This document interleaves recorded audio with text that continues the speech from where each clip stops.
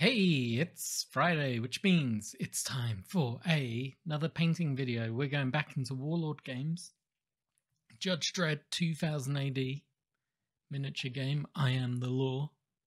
And today, we are going to paint this model. Oh, there we go. It is the DemoBot. A massive model. It's just... as a Space Marine Scout, which most people will know for the scale. But he is massive! Next to Dirty Frank, who's coming up in a video soon. Look. Dirty Frank is chest height. That's crazy. Anyway, wonderful model. Great sculpt. Had a little accident with this arm, which we'll go over in the video.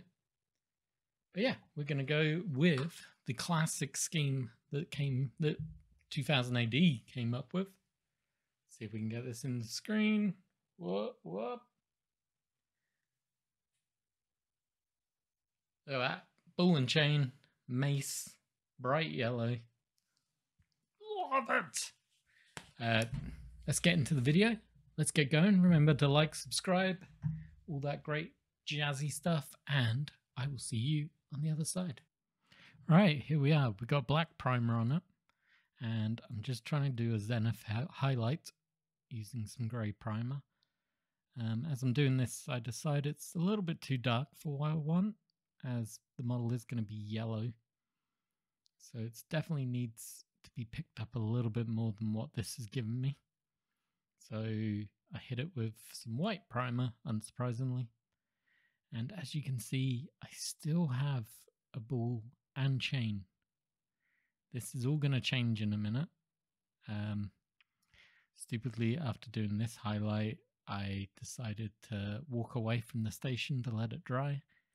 It was at this point that my 2-year-old son came in and wanted to play with the big robot. And doesn't take a lot to work out what happened next. Also take this point to hit up the word DemoBot on the front with a bit more strong white. And this is where I walk away from my desk for a minute and my child destroys it.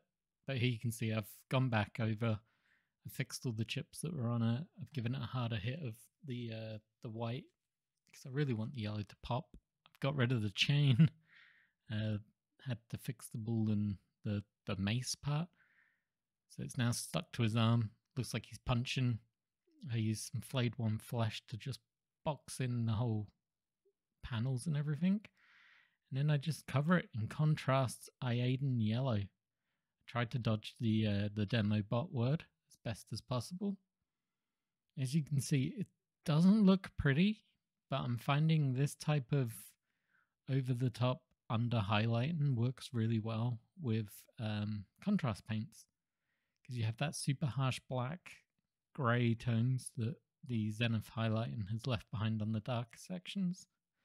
But then where I've hit it with the flayed one flesh to really brighten up sections, the yellow is going to pop a lot more.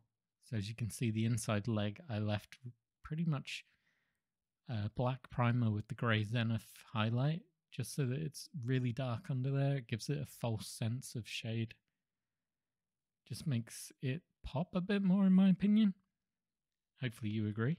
But yeah, I just completely coat the model.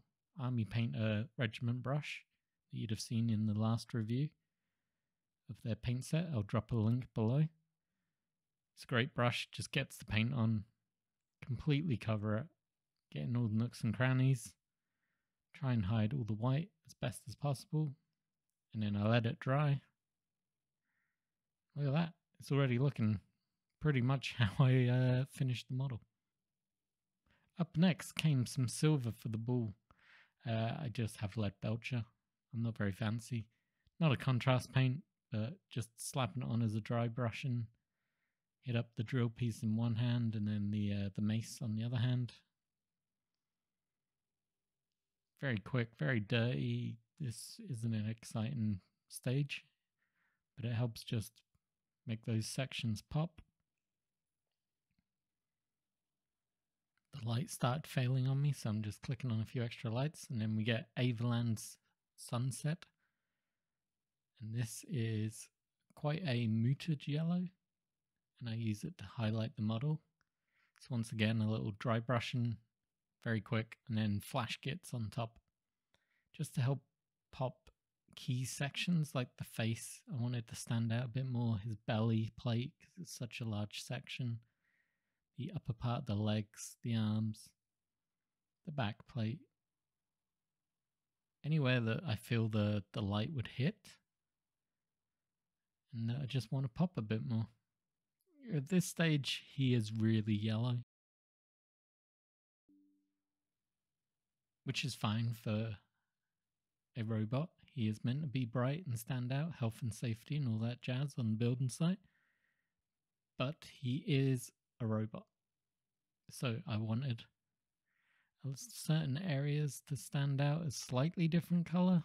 So I decided initially I was going to go green eyes, but I went back to the original artwork and saw they had red eyes.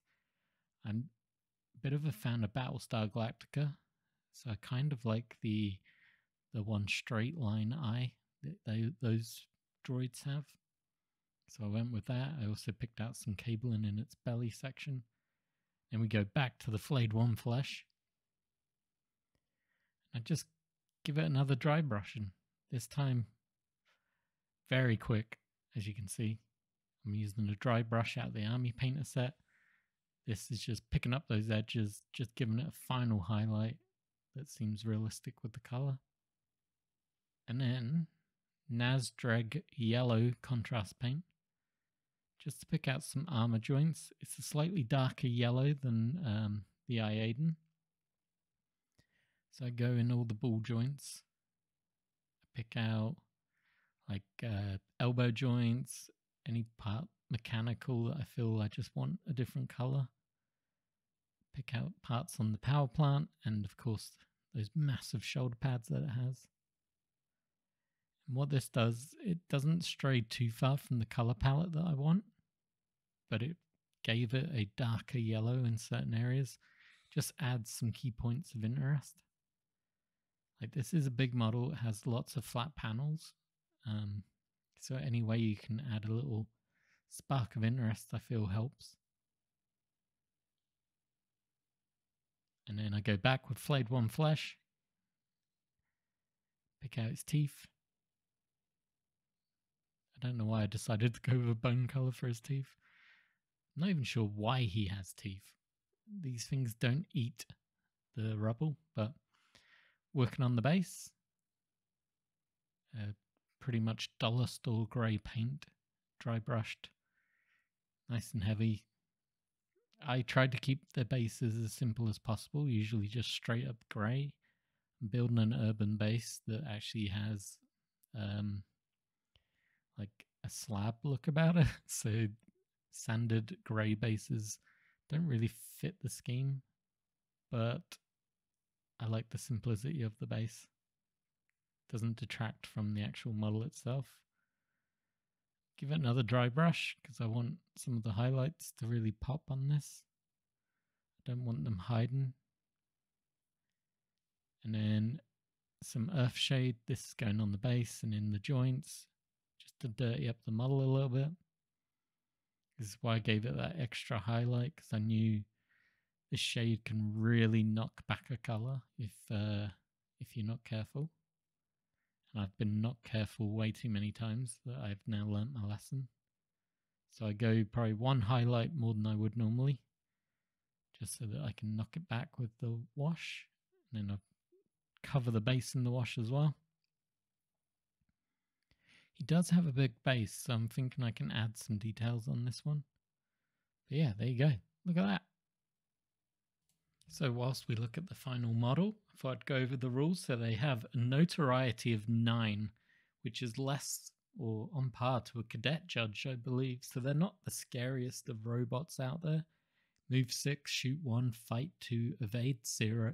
So very easy to shoot. Resist 6, so very hard to take damage, and a low cool of 3. Armed with a Demolition Hammer, 3-inch range, 5+ modifier, no special rules, one-handed. The Power Drill is 1-inch, +2 modifier, has Piercing Rending, so can go through armor pretty easily. and a Rivet Gun, which is underneath the drill there. 6-inch range, +2 to shoot, long range 12-inch, -2, power 5, aim to fire only.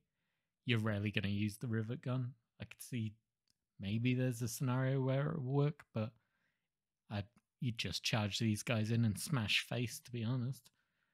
Ponderous. Can never perform a sprint double action.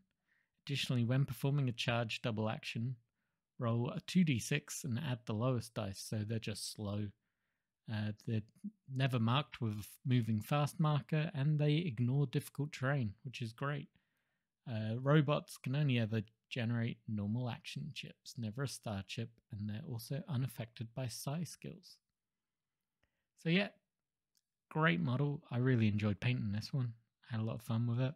It's sad that the chain broke, but good excuse to buy another kit.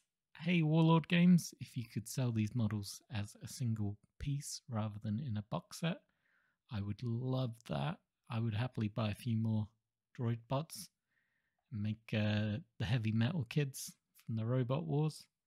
But yeah, I hope you've enjoyed this video. I hope you'll give me a like, give me a subscribe, come back for the next video, which is hopefully a Dirty Frank or maybe an Elder Guardian scheme. And yeah, until then, have a great week.